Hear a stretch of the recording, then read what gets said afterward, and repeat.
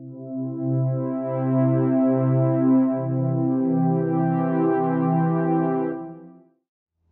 everyone, welcome back to the channel. I hope you're all doing well. In this video I aim to share my best settings for the Quest 2 virtual reality headset with you. So I've spent quite a number of hours tinkering with the settings in both the Reverb G2 and the Quest 2. And the first thing I want to say, and it seems to be a recurring theme, is I'm so impressed with the Quest 2. It's so much better than it used to be. The Oculus app used to sometimes crash when I ran the simulator, but that seems to have stopped now, which is great news. The settings that I've got dialed in at this point give me a very smooth, very clear experience in VR. Some of the things I've noticed with the headset is that the colours can look quite washed out compared to the G2. However, it was like this before the update, so it's nothing new.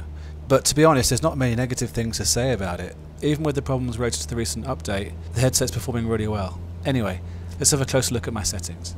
Here you can see in the Oculus app, I do have version 30 installed, as I haven't yet received the download for version 31.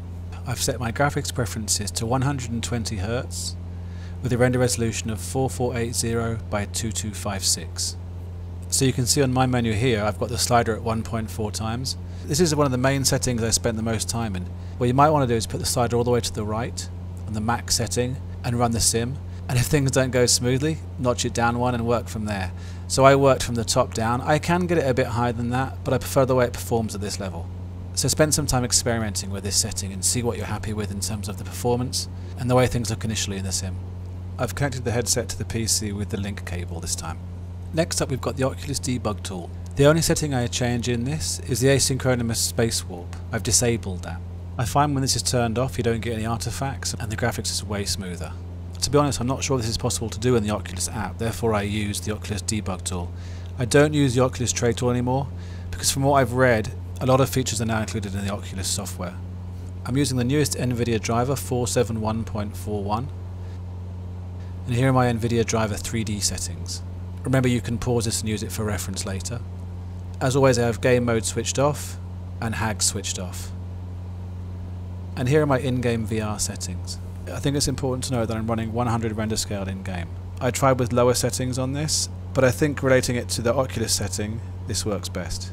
Guys, remember these are my personal preferences, and it works for my system. Hopefully by following this setup guide you can try dialing in my settings on your computer and then work from there, so it should give you a starting point.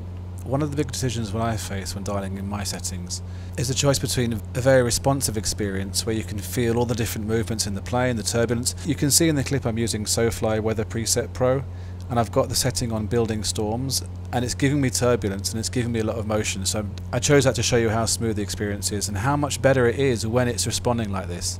If I notched up the settings too high, you would lose those details in movement because you're skipping frames. And that's the major reason why I don't always run headsets to their full capacity in terms of graphic settings, especially in this kind of simulator. I find the way things move the most important thing. I guess it's because we're always flying around and travelling and moving. When using the Quest 2 I did notice a shimmering effect sometimes in the distance. I'm not sure what's causing this, and I did see it before update 5 sometimes. It's a bit like everything with this sim at the moment, it's a bit hit and miss. So after a few restarts it seems to have disappeared, but I'm not sure if it's going to come back or not. Sometimes changing the weather seems to get rid of it a bit, but to be honest I'm not really sure what that bug is. So those are my settings so far. I really hope they help you get started with your own setup. And like I said earlier, use this video as a reference to get started with your settings and work from there. If you have any alternative settings or groundbreaking discoveries with the Quest 2, please let me know in the comments below. It's always interesting to compare notes with the same goal in mind, and hopefully all Quest 2 users will soon be in the sky enjoying the VR experience. Anyway guys, if you like this content, please like and subscribe, and I look forward to making more videos soon. In the meantime, take care and stay safe.